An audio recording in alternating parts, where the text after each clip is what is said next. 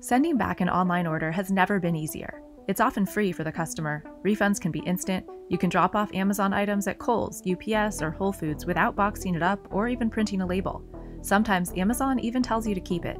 But the truth is, there's no such thing as a free return. Somebody has to pay for that. And it's falling back on either Amazon or the third-party seller. It comes out of their bottom line and inevitably makes prices go higher. In 2021, $761 billion worth of merchandise was returned, and more than 10% of those returns were fraudulent. And sellers told us they simply end up throwing away about a third of returns. From all those returns, there's now nearly 6 billion pounds of landfill waste generated a year and 16 million metric tons of carbon dioxide emissions. That's the equivalent of waste produced by 3.3 million Americans in a year. UPS predicts a 10% increase in returns compared to last holiday season, meaning more waste and expense for all online retailers. At the head of the pack, Amazon has received mounting criticism over the destruction of millions of items. Now Amazon says it's working toward a goal of zero product disposal. It started refurbishing, reselling, and now sending pallets of returns to be auctioned off on the booming liquidation market.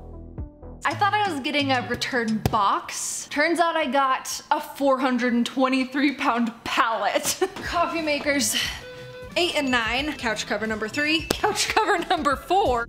As unwanted holiday gifts flood the market, we wanted to find out what really happens to e-commerce returns.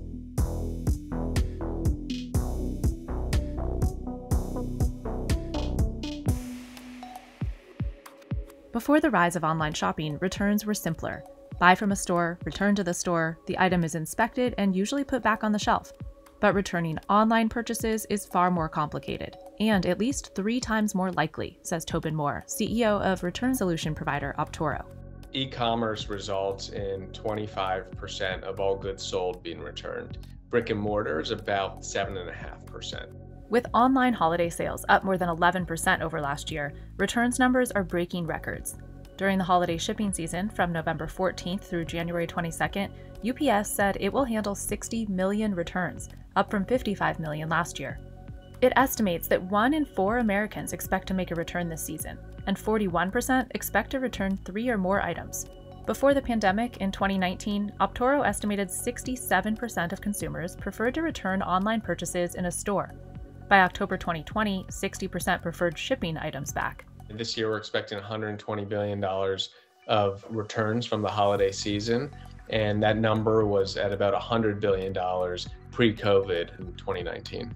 The convenience of e-commerce has normalized shopping habits that lead to more returns. Wardrobing, where people will order the same thing in 3 different sizes to see which one fits, and then they return the other 2, not realizing that those other 2, most of the time, don't go back on that retailer's shelves. Categories like apparel see really high return rates in the tens of percents. Oftentimes, we're looking at something closer to 3%. Sellers we talked to, like former Amazonian Ronik Nirmal, who now runs an Amazon aggregator with 40-plus third-party brands, average a 1 to 3% return rate. Amazon wouldn't share overall marketplace returns numbers, but they're higher than Amazon anticipated. Here's an item we got. It's a garland. Micah Clausen has been selling party supplies and home decor on Amazon since 2007, now at $10 million in annual sales there. After Christmas, he got a message from Amazon that some of his unsold inventory, elf hats to be specific, would be stored in temporary on-site locations because of higher than expected volumes of customer returns. I guess it's sitting out in a trailer in their parking lot, and they can't grab it easy and ship it back to us. Amazon has since resolved the storage issue for Clausen, but it also just raised its seller fees on January 18th. We were making $4 on a sale. It was a 4-pack, so we're making $1 a hat. Anything I don't sell, I lose $1.50 on just to get them back in my warehouse. So I'm not paying storage on. That gets to the point where that's gonna probably wind up being a discontinued item. Amazon has a lenient returns policy for the holidays, allowing most items purchased since October 1st to be returned through the end of January. Amazon and its sellers, like Joe Stefani, also increasingly let customers keep returns. So if you buy, let's say, a $9.99 sticker, if it costs us, let's say, $3 to make it, it's obviously a lot cheaper than the $5 to $6 it would cost to get the item back officially to us. The return process can cost up to 66% of the item's original price. And as the supply chain crunch boosts the price of transport and manpower too, that cost of returns is up more than 6% from last holiday season. Last year, we estimated it cost us between $75,000 and $100,000 in returns. So you're talking about some serious money. And then there's bad actors who take advantage of the increasingly no questions asked returns process, something America Martinez has seen during her returns center work at Amazon, where she's worked every holiday season since 2017. I had some Beats headphones somebody sent. Those are expensive, and it looks like the box was not open. But if you look closely, the factory seal had actually been opened up. And so I just opened it up. I looked inside the box, and there was just a cheap set of headphones inside. It's a shower curtain. Like, some of this stuff looks and smells like it was actually used, and then they just went and returned it 30 days later. Oh no, those are definitely worn. What's happening more and more now is that those people are being tracked, and you won't have the same returns privileges in the future. Legitimate or not, each return goes on a winding, costly reverse logistics journey, adding to carbon emissions at each node. This is true even when an item bought on Amazon is returned to a store, because there's no place on the Kohl's shelf for that item not originally sold by Kohl's. So almost all online returns get sent to a warehouse specifically designed to handle them. When it gets to our facility, it's coming off the trucks straight onto those conveyors, and we're the first people to get it and open it and see what's inside. Good night, sweetheart. Return centers, like the one where Shay Machen works, are usually older designed buildings, larger than forward logistics facilities, but with lower ceilings, because varying size pallets makes returns unsafe to stack. They're concentrated in centrally located industrial markets like Phoenix, Las Vegas, Ohio, or Tennessee. It's going to show the actual customer's notes and everything in there saying why they didn't want this item or couldn't keep the item or whatever. You look at the item and figure out what it is. Is it the right item? Is it opened? Is it closed? Is it used? Is it damaged? You know what's going on? Machen says they have about a minute to give items an initial inspection. Then algorithms determine what happens next. The computer will go through a series of questions that you have to answer about the item. It could be looking at it, it could be looking for factory seals or damages, spills, leaks, all that kind of stuff. And then dependent on what it comes up with those questions, the computer will determine where this item needs to go. If it's a new product, Amazon would allow that product to get resold on the listing as new, but it really needs to be in pristine condition for that to happen. And that's more rare than you would expect, even if the customer hasn't used the product at all. When it can't be sold as new, Amazon gives the seller up to 4 options for what can be done with a return, each with a fee: return to seller, disposal, liquidation, or by invitation only for now, FBA grade and resell, which we'll get into later. With that first return to seller option, the return leaves the Amazon warehouse for several more legs on a truck, plane, or cargo ship. It heads back to the seller for further processing. Then it could head back to another Amazon warehouse for sorting and repacking. Then on to a new customer, who could always choose to return the item again.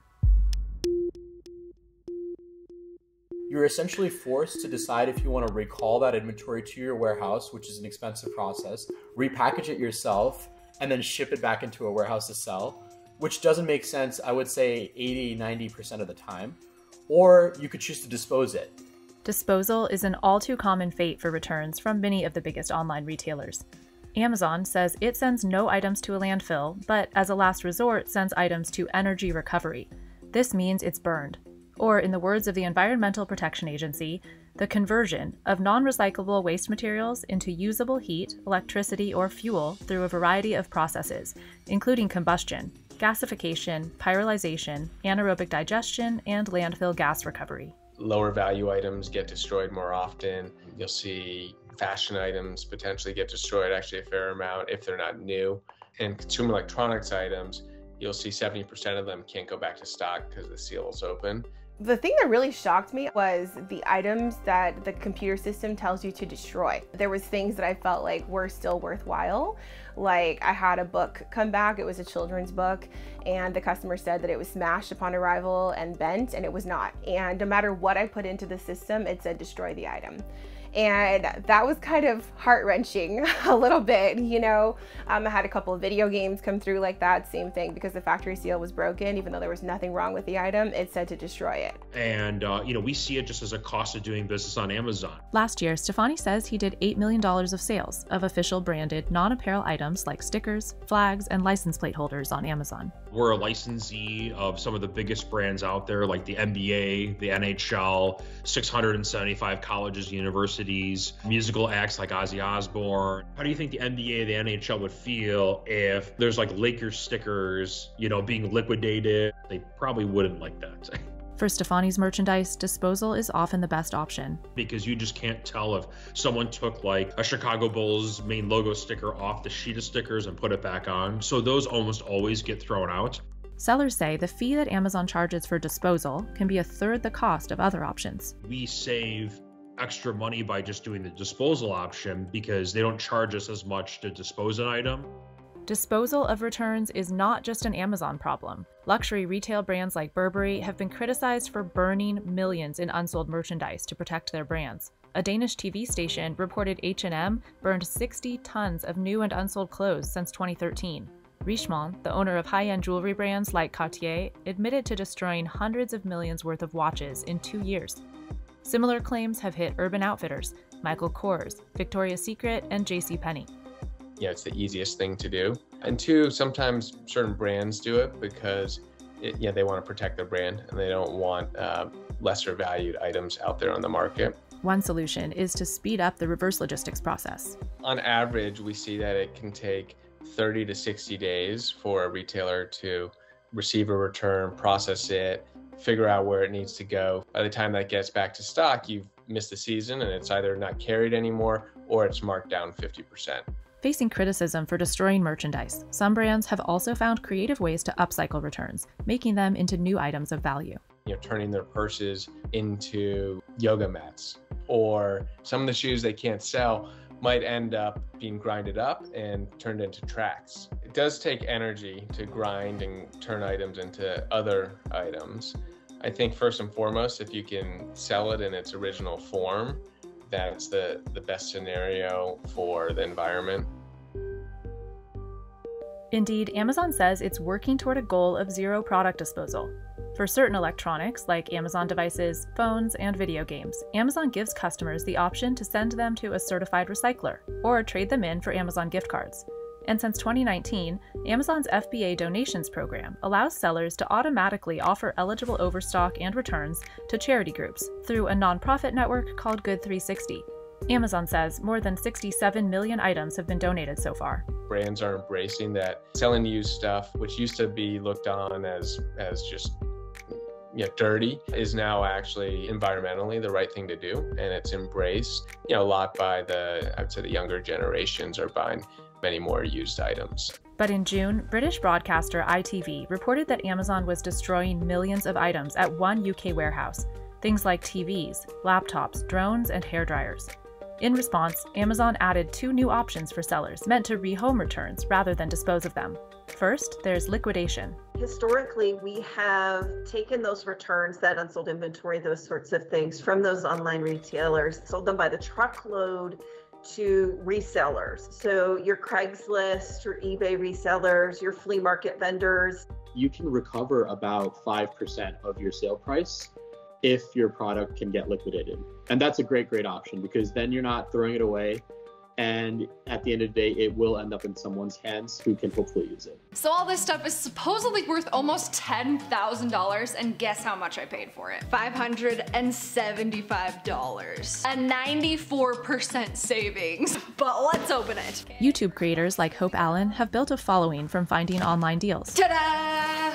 And liquidation pallets have become a popular trend. There were definitely some items in the pallet that it was actual trash, but then there were other items like an UGG robe or like some nice heated winter gear that I'm like, really? They didn't think this was worth restocking? This is like a $300 coat, so.